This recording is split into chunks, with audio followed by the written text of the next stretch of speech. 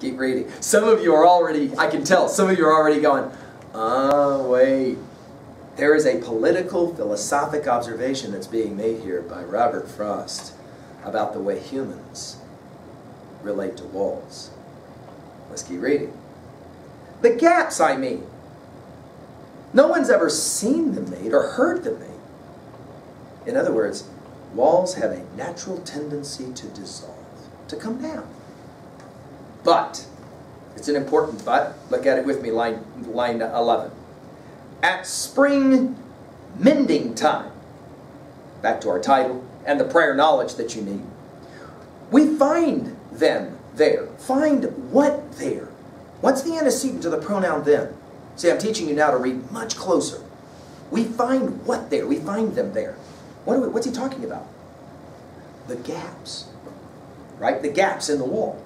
We find them there. I let my neighbor, this will be an important word for us. Let's write this word down at 2A. Obviously, this is going to be a poem about neighbors, right? For those of you that grew up with Mr. Rogers, won't you be my neighbor? That very phrase is attributable in large measure to a poem like Mending Wall, where the question of what it means to be a neighbor. Neighbor, of course, means what? In its literal sense, what is a neighbor? He or she who you live next to, right? The person you live next to. That's what we mean by neighbor in the literal sense. Of course, metaphorically, and this poem had a lot to do with making the word neighbor a metaphor, neighbor can have another kind of meaning. It can have to do with what? Community, right? Let's keep reading. I let my neighbor know beyond the hill. Tells you that we're talking about a large amount of space, right? And on a day we meet to walk the line, the famous phrase, walk the line, walk the fence, and set the wall between us once again and again. Now, some of you will start to go, oh. So quite literally, you've got this word picture. It's a compelling word picture, right? Okay, here's the wall. It's breaking down in parts. There's gaps. Rocks are falling down. You're on one side, I'm on the other, and we walk the line, and every time there's a rock, I bend over, I pick up my rock, I put it, you bend over, you pick up your rock. We got to close the gaps. We got to build the wall back up, right? Of course, some of you are already going, wait. Metaphorically, this poem is going to ask a very intriguing question. Do you think it's at all possible, remotely possible, that humans build walls between each other? Construct walls. Now, of course, we can talk about literal walls, but here we're probably speaking more about what? Metaphoric walls, right? We set the wall between us once again. We keep the wall between us as we go. By the way, notice this, the wall, over and over again. We'll jump to 3A here in a while, and we'll remind ourselves that one of the classic albums in rock and roll in the 20th century was the band's Pink Floyd, simply called The Wall. Let's take a look now. To each, the boulders that have fallen to each. They're fixing the wall. They're mending the wall. Some are loaves, that is to say some of the rocks are loaves, and some so nearly balls we have to use a spell to make them balance. Stay where you are until our backs are turned, quote unquote. In other words, it seems kind of natural that even the rocks themselves, the stones, do not want to stay where they're put. Even the rocks themselves want to roll off. They're so perfectly round.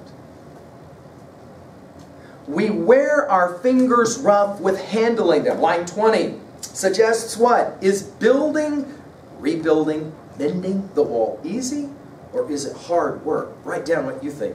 Is it easy or is it hard work? He says, we wear our fingers rough with handling them. We work so hard to build this wall back, to make sure this wall is not going to be allowed to come down. And then the next line, kind of like ironic in a joke. Oh, just another kind of outdoor game, one on a side. It's a fascinating observation. It's like volleyball. It's like tennis. You have two people on either side of the wall, and they're playing a game of a kind. Okay, I'll pick up a rock, I set it there. Oh, the rock fell back down. Oh, I pick it up again, I set it there. Looked at it abstract, you'd probably go, oh wait. If you had a young person with you, the young kid might go, what? Why are we doing this? Oh wait, there is a young person. He's the one speaking, or about to. Let's take a look. He says, it comes to little more. It's like silly, it's like a game. And then all of a sudden it occurs to the speaker of the poem. Now I hope that you are paying close attention. Read with me at 879. Because all of a sudden I'm hoping this poem will begin to open up for you. And you're going to go, oh, Robert Frost is doing something very cunning. Very cunning. Up to this point he simply said, you know what, it's kind of funny. We get together, we build this wall back up every spring. We do this every spring. We've been doing this for generations. We've been doing this thing because you got to have that wall there. And all of a sudden he asks the question a little more. He says, there, where it is, the wall, we do not need the wall. Dude, why are we doing this? He is all pine. I'm apple orchard. My apple trees will never get across and eat the cones under his pines, I tell him. In other words, it's a funny word picture. It's ironic. Are we worried that maybe your pine trees are going to jump up out of the ground and come marching over onto my side of the property? My apple trees are going to say, I've had enough of living in this orchard. I'm going to go over to that orchard and jump up out the ground. To quote Shakespeare's Macbeth from Act 4, that will never be, when of course the prophecy is that the trees of Burnham Wood will march up the hill of Dunsinane Hill. We'll study that in our senior year. He says, trees don't jump out the ground and march onto the other property. Why are we doing this? And then, the answer. Because he asks him. He says, what's the point of this? He only says, good fences make good neighbors. Notice the word only. What's significant about that word? What is significant about the word only? So they're having this activity, this tennis volleyball game activity, right? And all of a sudden the young kid, the speaker of the poem, goes, really? Really? But seriously? Why are we doing this? He only says, good fences make good neighbors. Do you have a sense that they're having a lot of a conversation here? No. You do have the sense that the young man wants to ask this question, though. And as he's maybe picking up the stones, he's like, okay, we've been doing this for a while, right? Right. Why? This is silly. It's not like my trees are going to jump up and go into your property, or your trees are going to jump up. We don't have livestock. The only response that comes back is, good fences make good neighbors. This is a great time of the year for us to get together and say, morning, Jim. Morning, Bob. Let's pick up the rocks again. Good fences make good neighbors. Spring. Now the poem's going to shift. Spring is the mischief in me. And I wonder if I could put a notion in his head. Why do they make good neighbors? Why do building walls make good neighbors? The response is, hey, gives us a reason to get together. Every spring, walk up to the fence, shake hands. Morning, Jim. Morning, Bob. Let's walk the line. See you next spring. Adios, amigo. You do your thing, I do my thing. The young kid's now ready to ask, why? Why do we build the walls? Why do we keep constructing the walls once they're built? Why do we continue to make sure they're healthy walls, they're good walls, good fences? Spring is the mischief in me. And I wonder if I could put a notion in his head, why do they make good neighbors? Isn't it where there are cows? In other words, you got to have a need for a wall. But here there are no cows. And then a very interesting line. Take a look at it. We're going to look at it in 3b, so pay attention. I'm at line 32. Before I built a wall, I'd ask to know what I was walling in or walling out, and to whom I was like to give offense. You look at an open field. You go, hey, we need a wall there. You figure there's got to be somebody, probably the somebody who's going to have to build the wall, who will go, why? No, we need a wall there. We need a fence there. Yeah, but why? Oh, no reason. We just need to do. No. Dude, making a fence or a wall is going to take a lot of work. I need an answer from you as to why. Because when you build a wall, you either wall something in or wall something out. That's the point of walls. Why would we build a wall? He says, if you're going to build a wall, you'd ask that question. And it seems to me it would be obvious. It gets dark at night, obvious. If all we've got are trees, we don't need a wall. This is stupid. It was stupid the wall ever got built. All that work. Can you imagine all that work to build the thing initially? And it's really stupid that every spring we come out here and do this. This don't make no sense. That's his point. Before I built a wall, I'd ask to know what I was walling in or walling out, and to whom I was like to give offense. Because walls can be interpreted as offensive. An eyesore. These signs that often, of course, are associated with walls and fences of no trespassing. In other words, what does a wall signify? I am here, you are there. Walls divide us. They give offense. If I was going to build a wall, my first question would be, why? And am I worried I'm going to give some offense to somebody? Then he says it again. Something there is that doesn't love a wall. We're back to the opening line of the poem. That wants it down. He then pauses for a moment and he says, I could say elves to him. In other words, it's kind of like magic. Walls seem to deteriorate and come down almost magically. I could say elves to him, but it's not elves exactly. Of course it's not. We know what it is. It's nature and it's other people, right? We've already encountered it in the poem. And I'd rather, here it is, he said it for himself. Said what for himself? Wait a minute. I rather he said it for himself. Now, hey, I'm teaching you to be a very close reader here. He says, I could say to him what it is that tears down the wall. I could, but I'd rather he figured it out for himself. Who is this neighbor? Look at the next line. He says, I see him there. It's almost like he stops for, it's like he's been picking this ball, you know, rocks up, rocks up, rocks up. Some of them are rolling off. He's like, ugh. Dude, these rocks, they don't want to stay up. And then all of a sudden it hits him. Why are we doing this? This is like insane. Good fences make good neighbors. He doesn't say anything back. This is all his thinking. He's like, yeah, but why? I want to say to him, yeah, but why? This is crazy. If I was going to put up a wall, I would at least ask, what's the point? And am I going to give any offense? I mean, you got trees. I got trees. It's silly. This is stupid. But he says, I want him to figure it out for himself. And then all of a sudden it's almost like he stops and he looks at his neighbor. It's as if he's looked at him for the very first time. It's like he's lived with somebody all his life and never actually looked at him. Like I challenged my juniors once. Go home tonight and that person who makes you that meal, who you've never said thank you to, just look at them. Look at them. Really look at them. Not glance at them. I mean, look at them for 5 minutes without looking away. Take them in. Study them.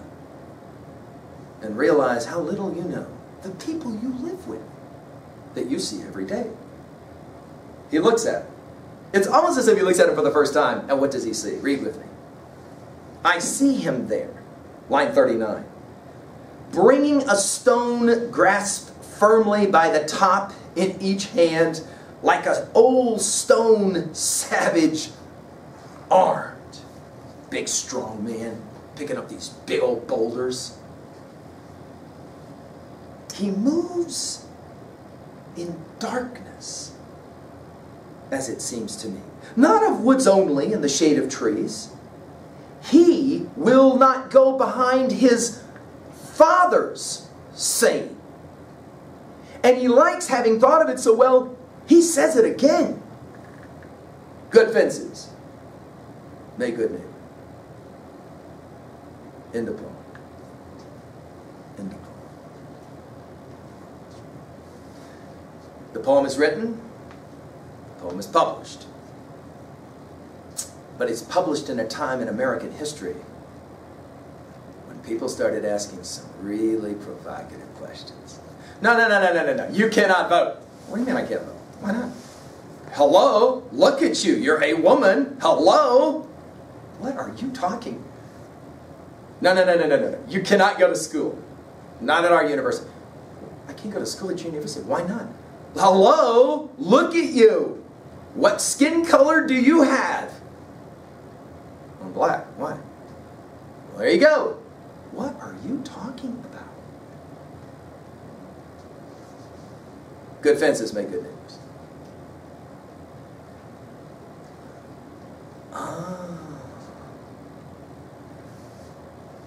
Where do our ideas about the value of walls come from? Where do they come from for his neighbor? He says it. He knows where it came from. This cat did not invent this phrase. Good fences make good neighbors. Where did it come from? Notice the genius of this poem. In a single instant, we get a word picture, don't we? Many, many years before, when that huge, strong man, good fences make good neighbors, when that huge, strong man wasn't a huge, strong man, what was he? Little boy. Little boy doing what? Walking with his daddy. Walking with his daddy doing what? What's the title of the poem? Mending. Pick up the rock. There you go, son. Put it there. Put it there. Hey, Dad, why do we do this? Good fences make good neighbors. He doesn't want to go behind his father saying, good fences make good neighbors.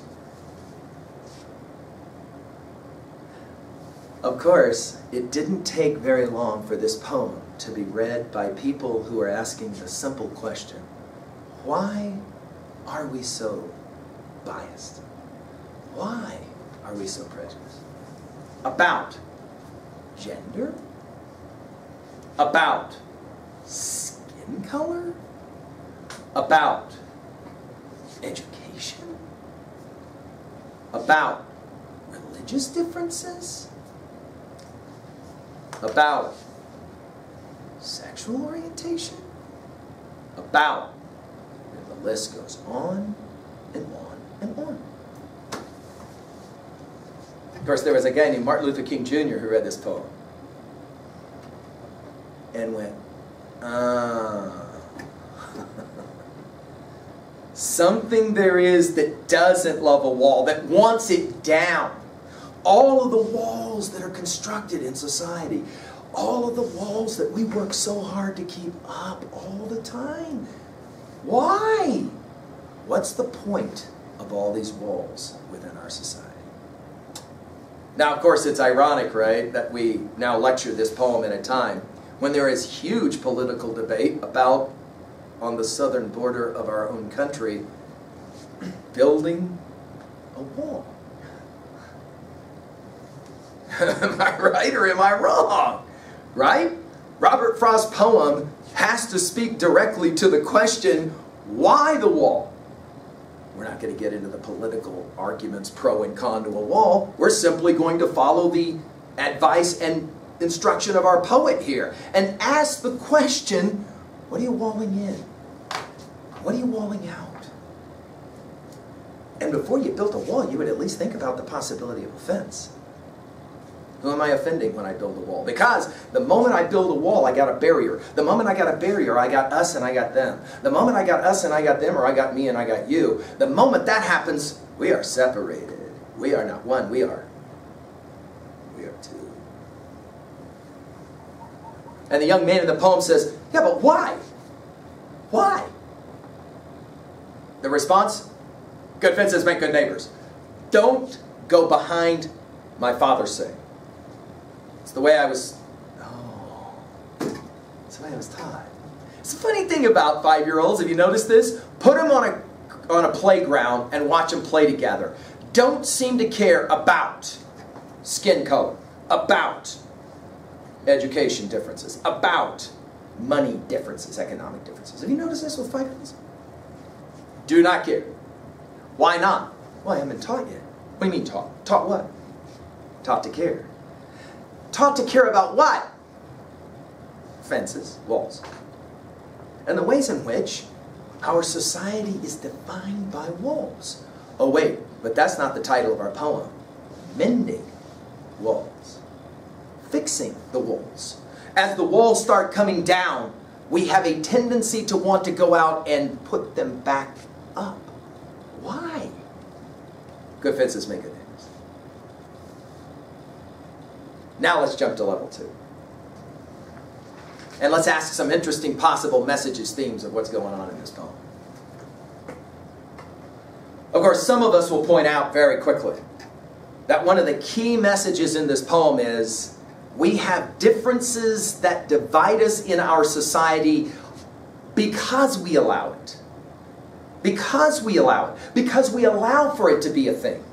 Because we allow for skin color to divide us. Because we allow for economic differences or religious differences or any educational differences, whatever, to divide us.